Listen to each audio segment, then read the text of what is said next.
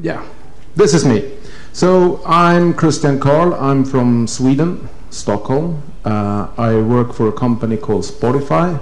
I haven't done that all my life. I started programming in '83, Fortran.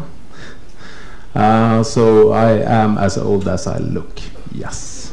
Now, the only thing interesting here in this bullet list is actually the second last one, founded graphwalker.org. It's an open source project for model-based testing, and this is what I'm going to talk about. Not so much about the tool, but rather about the technology or the methodology.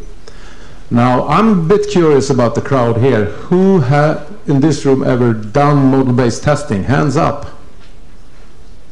Actually, a couple of hands. That is great. So this technology is, so Spotify, this is Spotify. It's a music streaming business, and I'm not going to talk more about Spotify than this. I'm going to talk about how to work in Spotify tomorrow in a completely different session. So away. Model-based testing is a fairly new thing in the software testing scene. You can probably find this guy, Harry Robinson, is the one who made me discover model-based testing in 2004. And this is sort of a living proof of why it's good to go to conferences, because I went to a conference in the US, the Star East, which is a huge conference, not as big as this one, but it's only about testing. And I went to a workshop, and I've never heard about model-based testing. I think I went there by pure chance, and I listened to this guy, and he sort of had all the answers to the problems I have encountered when I did test automation over the 10 past years or previous years.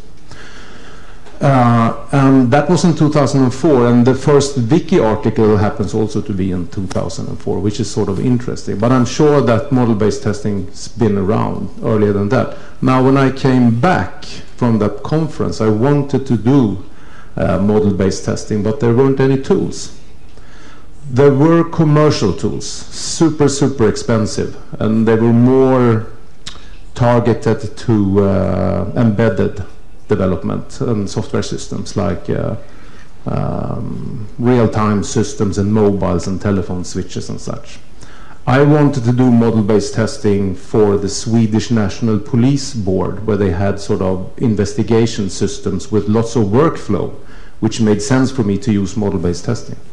So I created, or I started an open source project called graphwalker.org in order to do that.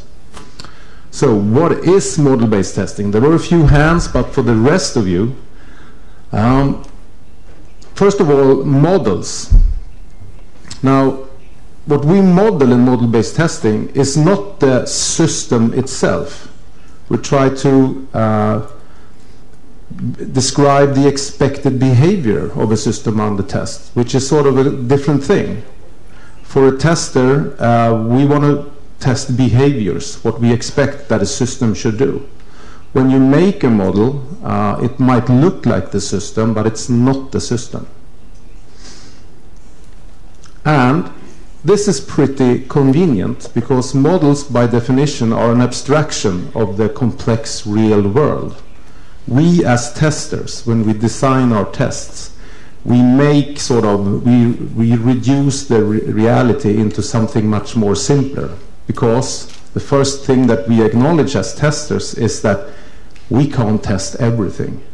So what to descope, what to leave out, and what to keep. So models suits, it's a fit in that picture. Now, the models I'm talking about is state machines, or state charts, or state diagrams. But what it is, it's a couple of states and their relationships. That's what it is. And from these models, when we have created them, we let a tool, and this is exactly what Graphwalker does, it will create tests for you automatically. So the only thing you as a tester need to worry about are the models. let me give you an example of what a model can be like. So we need a state. Now, in this case, I have a state where something is not authenticated, and I can verify that. Perhaps I'm a user, so I can look up in the database and ask, is this user authenticated? Or I can look in the browser cache and see if there's something, or stored credentials for this specific user there. So I can in some way verify it. Now, if I verify if it passed the verification, then it's okay. Then I can continue with the next step, which is perhaps this. Try to log in using valid credential. Now, this is a transition. Now, the expected behavior that I as a tester would expect is this. I'm authenticated. And again, I can do pretty much the same thing as in the first state, but in this case, I'm expecting that the outcome would be that, yes, this user is now authenticated. Now, this is a model, and this is a state chart. Model can be much more than state charts, but I'm only talking about state charts here. So this is a model. This is it. This is your test design. And from this, you generate test cases and let code like Appium, for instance, or Selenium, or whatnot, depending on your system under test, run the tests. Now, this is a super simple model, of course, for demonstration purposes. So in graph theory, we call these the states for vertex or vertices. That's just graph theory. And the transitions are called edges or edge. Now, let's move on to a more real example, but it's still not real. The Spring project has a really cool demonstration project, an example project, which you can run offline.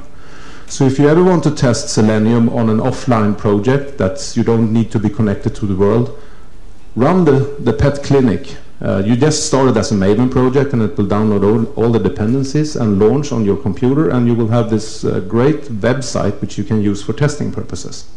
Okay? This is what you will see. Now, this is the home page for this demonstration example project, and if I were to model it using model-based testing, this is what it could look like. Now, this is a state chart, and it shows what I can do from this page. There is a start node, and it points to a state, a vertex called the home page. It means that I want to verify that I'm actually in the home page. But this home page has links, and it will take me to another page which is called Find Owners, and there's another one, the Veterinarians, and then I can jump around like that.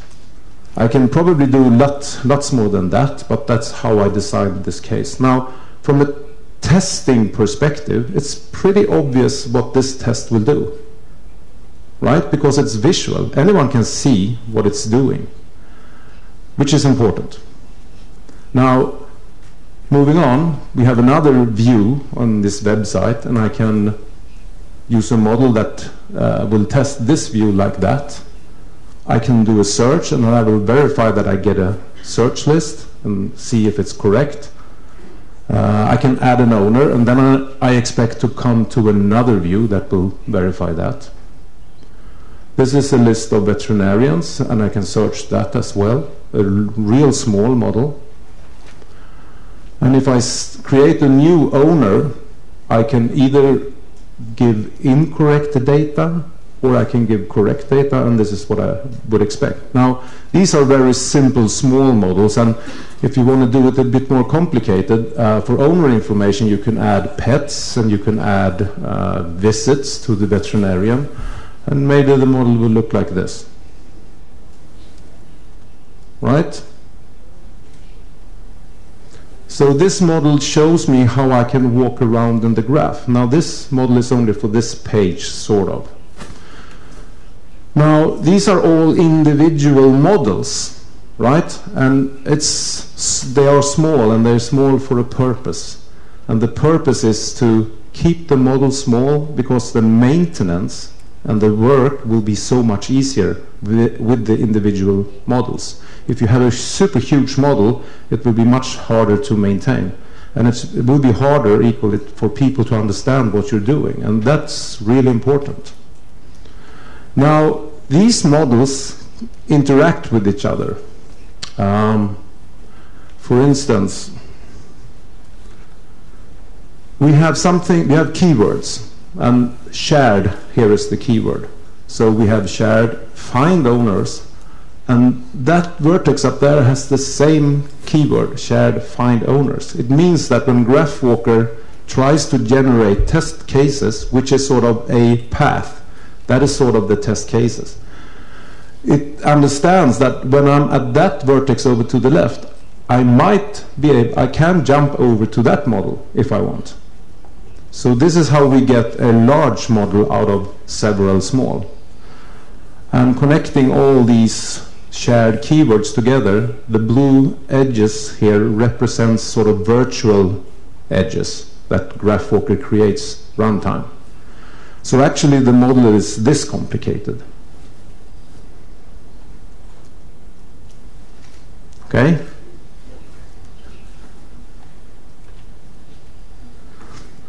Let me go back. I want to show you a demo of how it actually can look like. Now, when I talk about this, people sort of sit and, okay. But when I show this demo, usually people go, ah. And let me see if I can.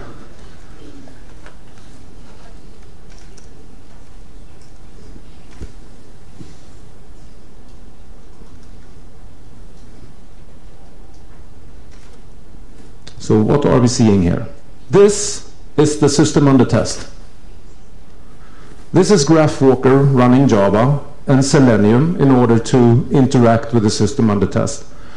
It also has a WebSocket API, which this JavaScript hooks into and visualize what's actually going on. Now this test generation that I was talking about is executed or generated runtime. So I don't, depending on which parameters and options I give GraphWalker, I can't really tell which permutations are going to be executed during this test. Which is good, because I will get a better test coverage, sort of. It's bad, because if I put it in a continuous integration system or a continuous delivery, I can't expect the tests to take too long time. That's why we would love to have the Chinese postman algorithm implemented, which is sort of calculates the shortest possible path through the whole system. We had that before, but we haven't implemented that really in the third version. But this is really what happens. The models that we saw there before, the blue means we haven't visited those edges and vertices yet. We are waiting for them to be executed. And this shows to the right what we're actually doing in the system under test. Now, did I hear a ah? Right? So this is actually what GraphWalker does. It generates tests from models and then lets some other tool actually do the execution. So when I interact with the website, I choose the WebDriver from Selenium, of course. Why wouldn't I? Right? So GraphWalker hasn't so much to do with the actual, interaction with the system under test. It's more of the planning.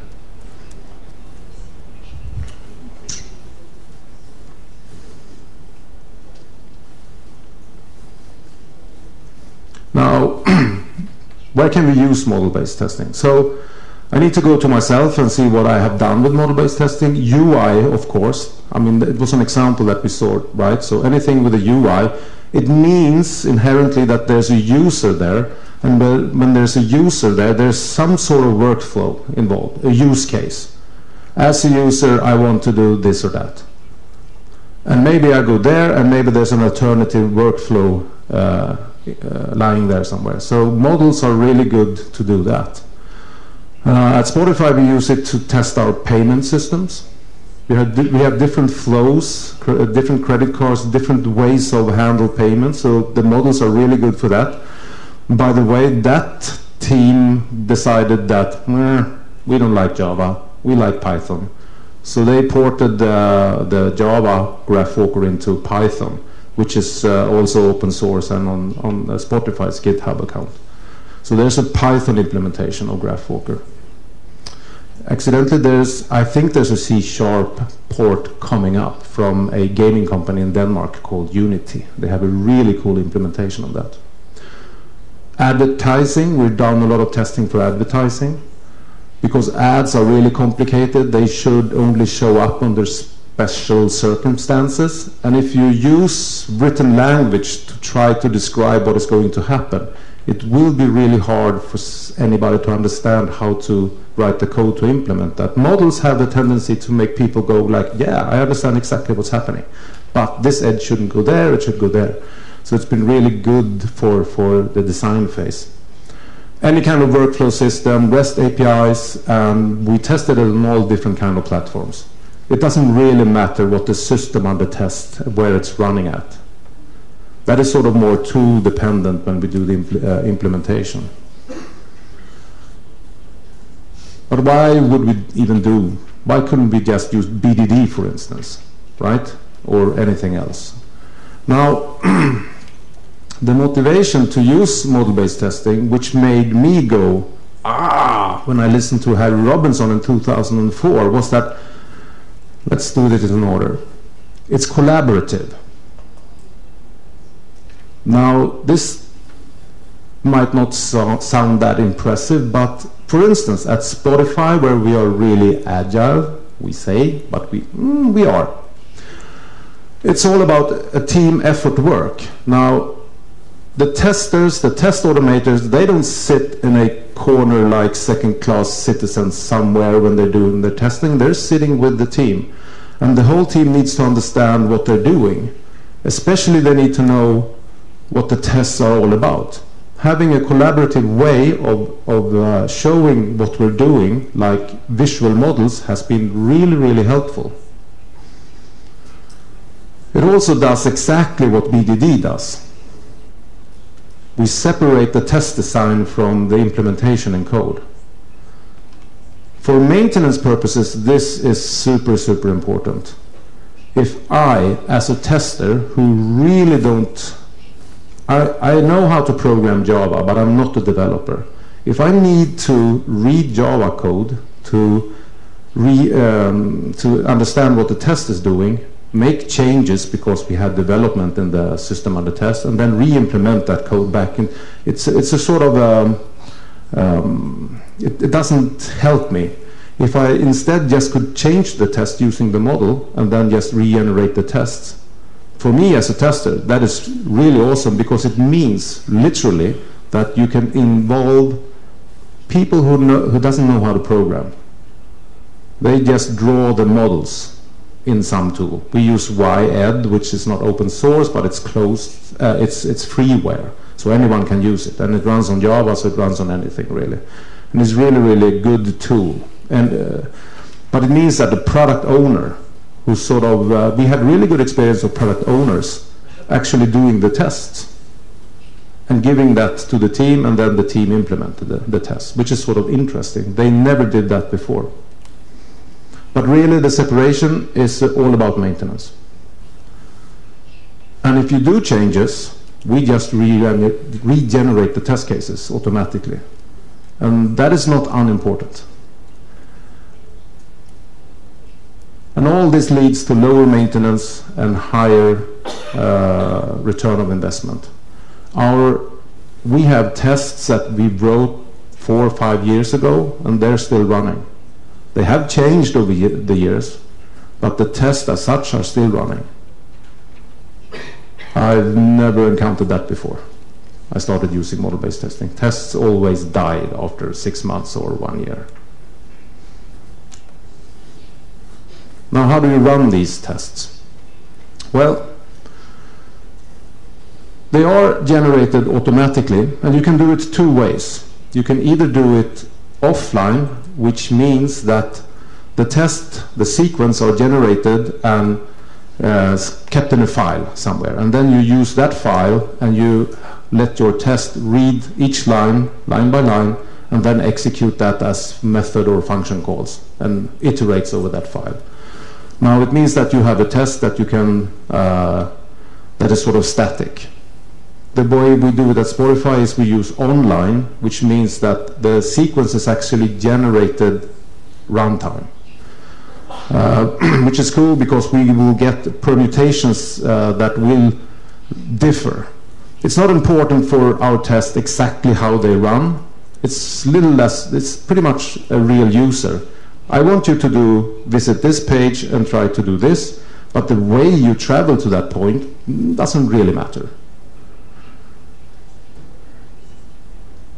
Now the way online works is, and also offline in a sense, is that we can create different test types using the same models. I'm still here. Using the same models and the same implementing code. It means that given some runtime options to GraphWalker, we can run a smoke test.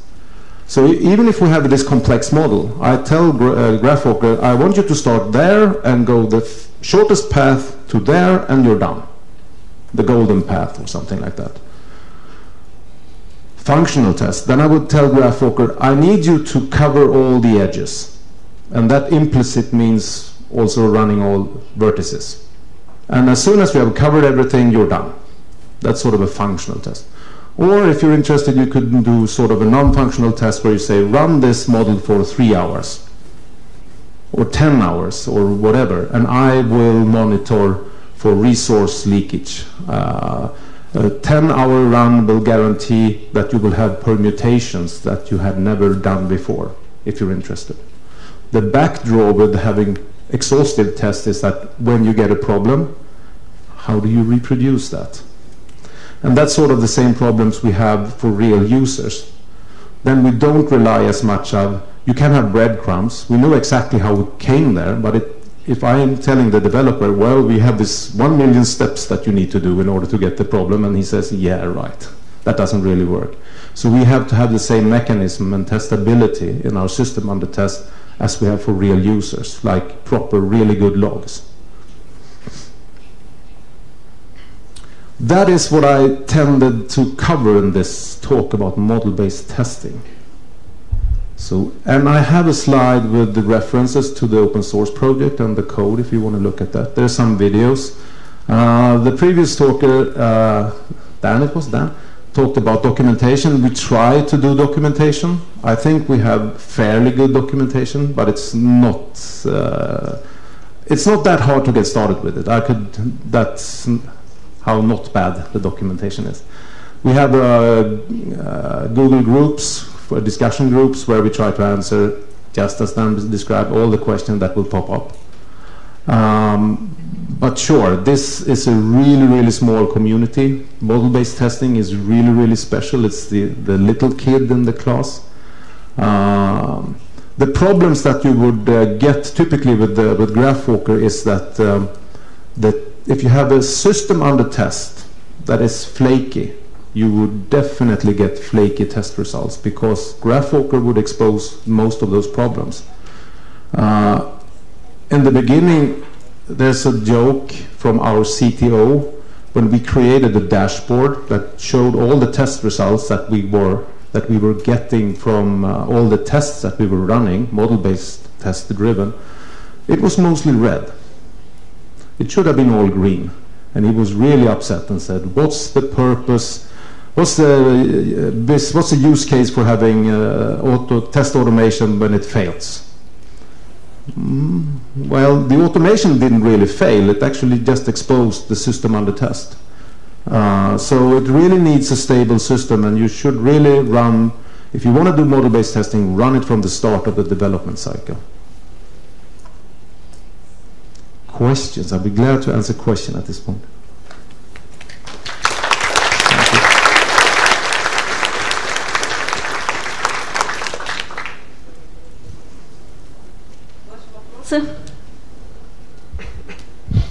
Hi, thank you very much for this topic. I'm already working with model-based testing for a couple of years, and there is a great problem when you're automating the really complex system, and the GraphWalker generates over 100,000 tests, and the duration of that run is over 20 years or something like that. How to decrease this count of the tests to the efficient count like 2,000 tests to test the main business processes of the system. Yeah. So if you have this really, I mean, I guess you have a big model, I would guess.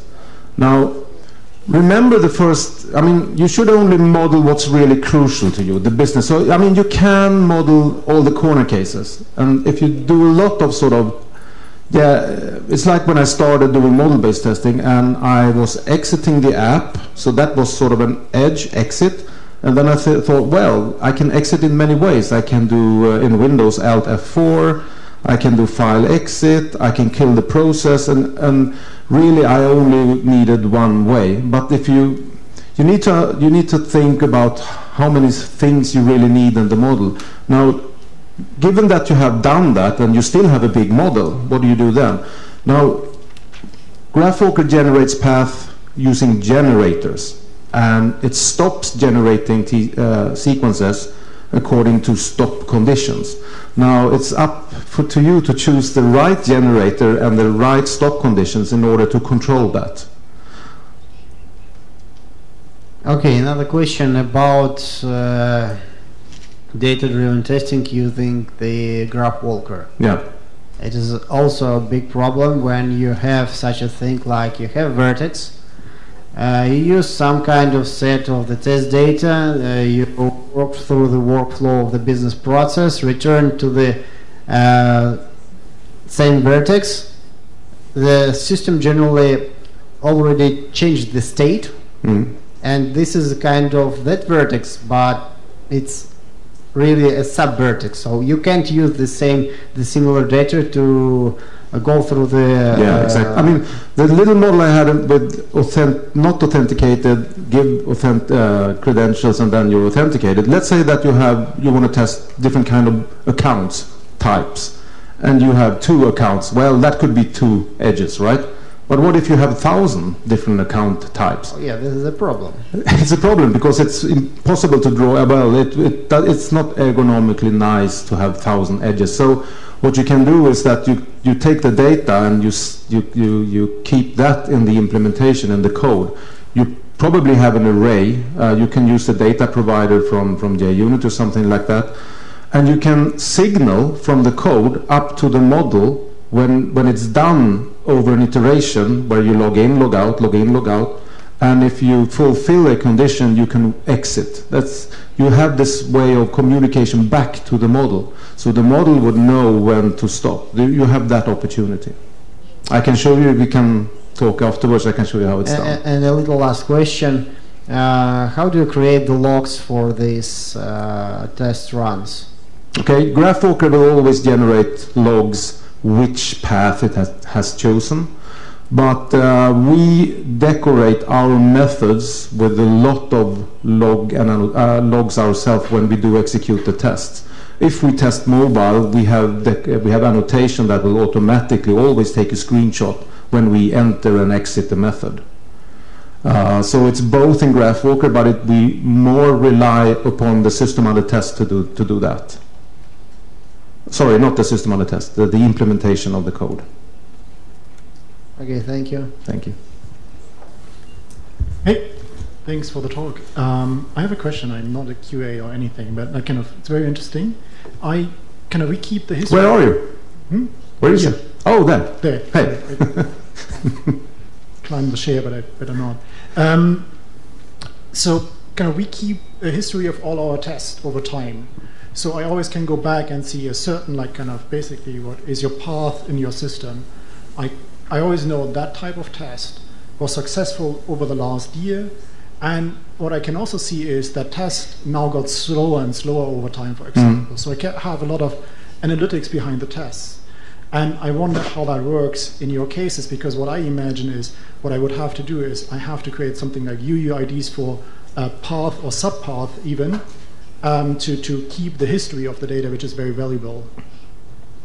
Are you meaning when we log during execution and how we... So, I mean, when it comes to slower and slower execution, we can't look over segments of, edge, vertex, edge, vertex. We only look at one edge, one one vertex, and we log those individuals. Those individuals we can see during time if they are going slower and slower.